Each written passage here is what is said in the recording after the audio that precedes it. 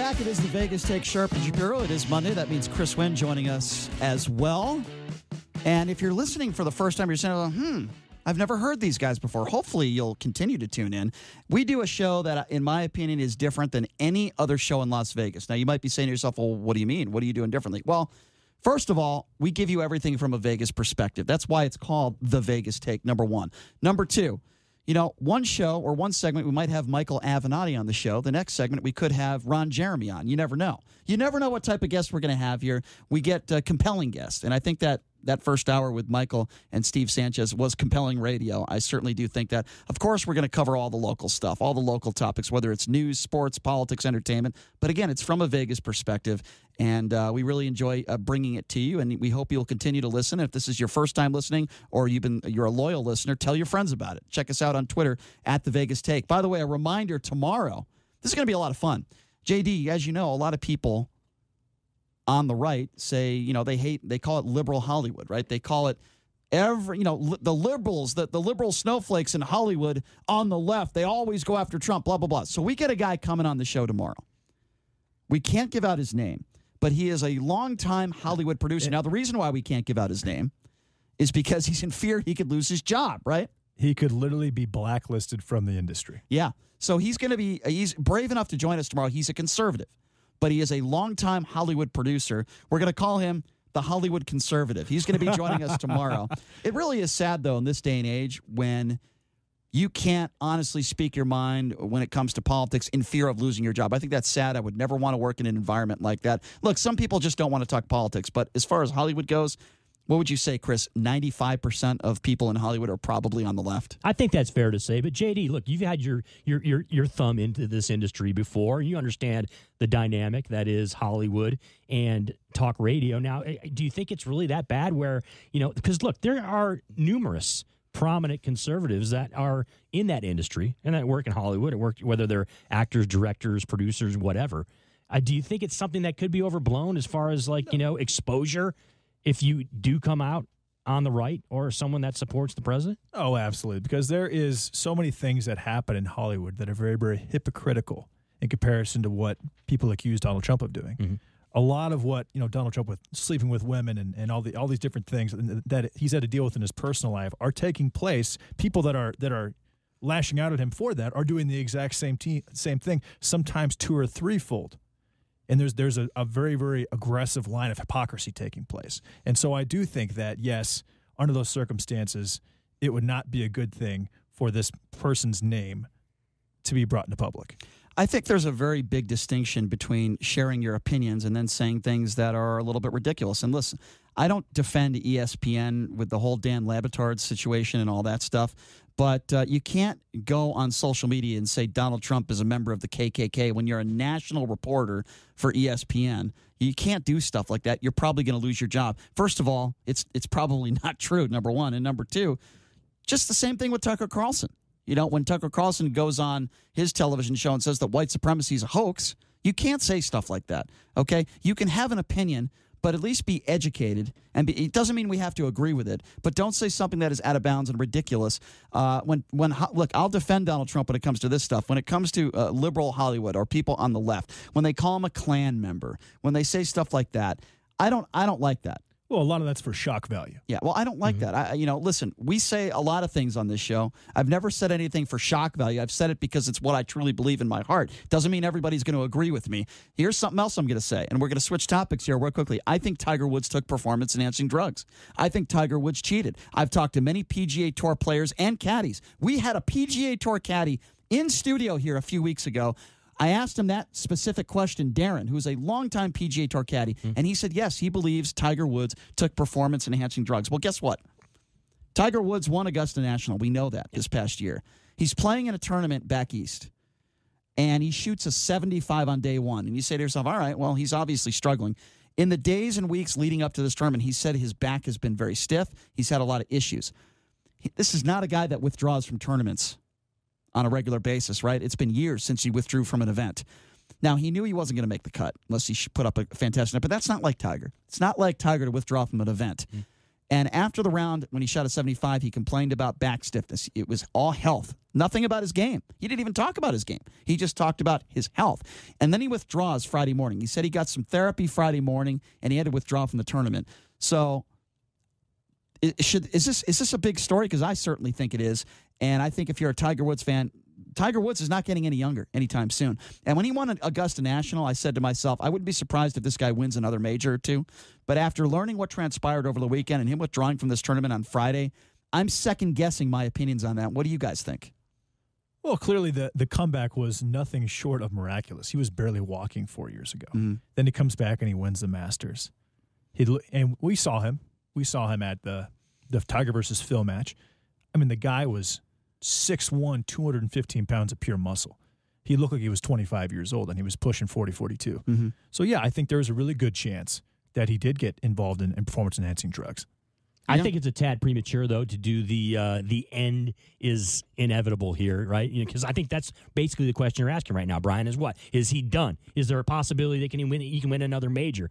And we are just coming off the entire, feel-good story of redemption by Tiger Woods getting back into the mix after winning the Masters and how he was able to do that when, quite frankly, let's be honest about it, right, Brian and JD? A lot of people wrote him off, said he was done. It was over. Tiger Woods was never going to get back, not only to win a major, he was never going to get back and win any tournament, right? And so he was able to do that, come back and win the Masters. And so the discussion in the very recent after he did that, right? Everybody was talking about, okay, when's he going to do it again?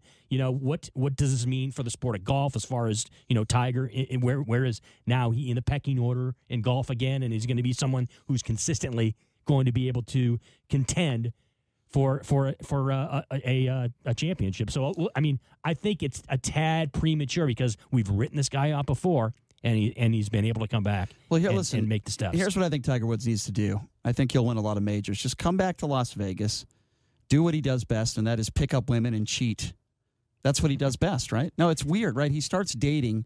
I shouldn't say it's weird, but he starts dating this woman who owns a few restaurants, my understanding? No, I believe she was a restaurant manager at one of his restaurants in Jupiter, Florida. If you asked me who's the next woman that Tiger Woods would fall in love with, I would have put it at 101 odds, JD, that it would have been a local restaurant manager. A Perkins waitress or a Denny's waitress. But speaking of odds, okay, Tiger Woods was 4-1 to win a major this year, which I thought was ridiculous, and he ended up winning the Masters. What do you think the odds will be next year? Knowing what we know about Tiger Woods' health right now, I would put Tiger Woods' odds of winning a major at least 10-1. I know you're saying it's premature, but I think it is fair to say that if his health continues to deteriorate, he may never be in contention in a major ever again. And let's consider this, the average golfer now is becoming in shape. They're all really, really good athletes. Tiger Woods is what, 40? Except for the guy who won the British Open who looks like 300 pounds of chewed bubblegum. Fine, but that was links golf. It's totally different. Shane Lowry has boobs. Shane Lowry would not win the Masters. What do you think Shane Lowry would look like in a wet T-shirt contest? Be honest, JD. I think that it would be close in a competition between him and Donald Trump right now.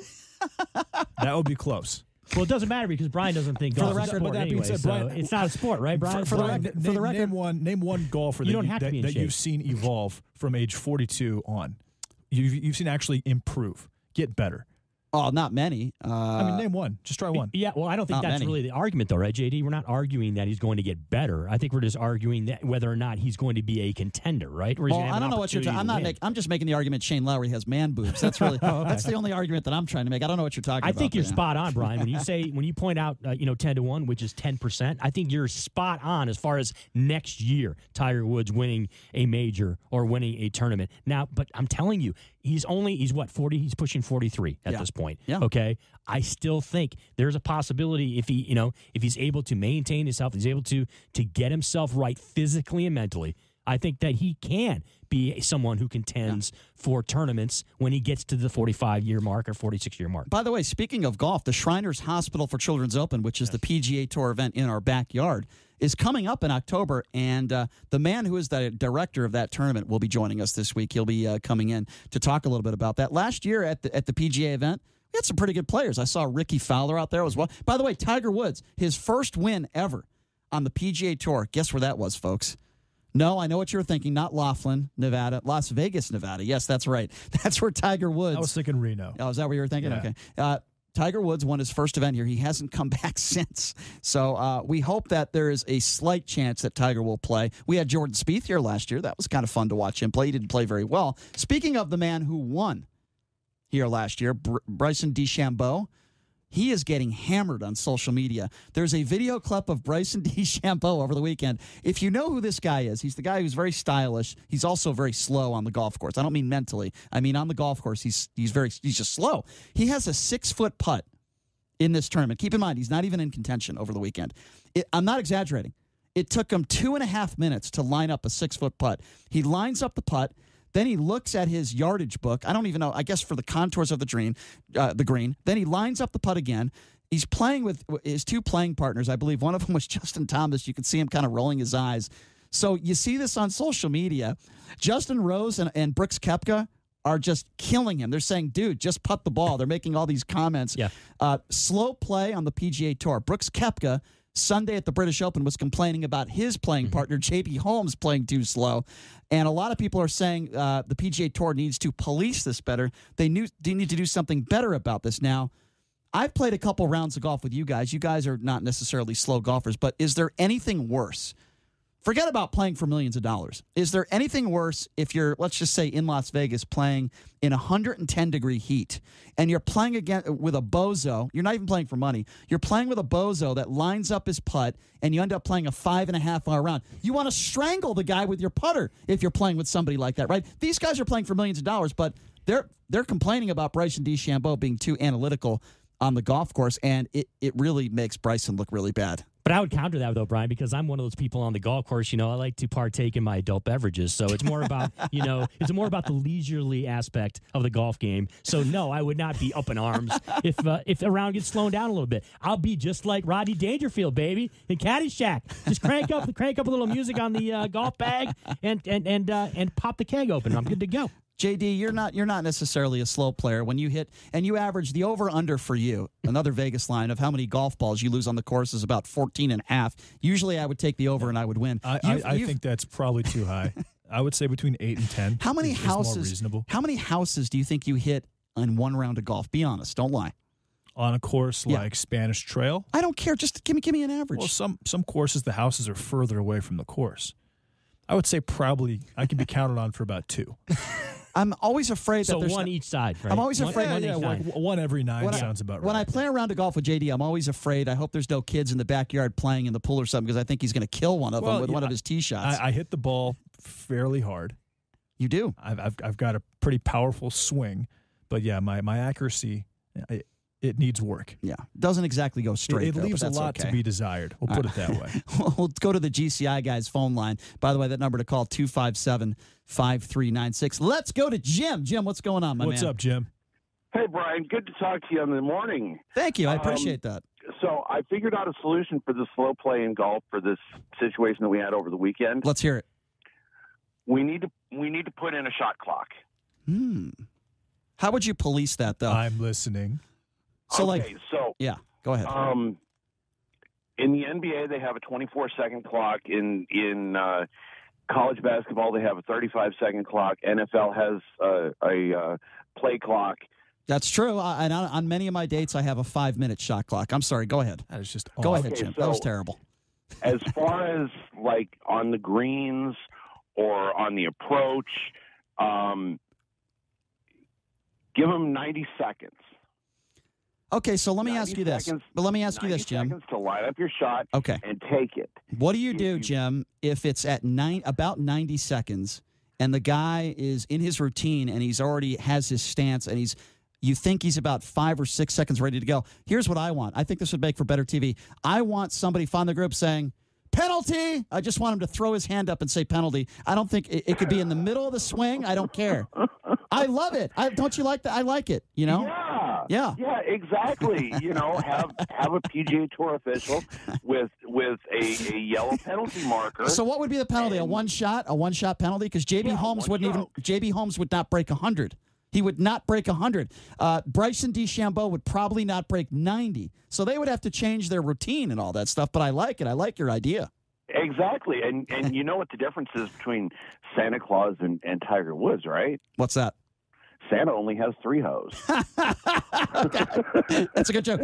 Well, how slow do you think? Day, guys. All right, I was going to thank you, Jim, for the call. I appreciate it. How slow do you think Tiger Woods would play a round of golf if we had a couple topless women following him around? That would never happen, but if it did, how do you think that would work? It would be at an absolute snail's pace, and there's no question about that. I think it would. I kind of like Jim's idea. You know, they've tried the shot clock. Do we know that they don't have one on the PGA Tour for TV time? I mean, they would kind of have to, wouldn't they? Yeah, not necessarily. No, but there's no clock on the course where these players are looking at it to see what the time situation is. There's a lot of things that are taking place because of television that they have to take into account.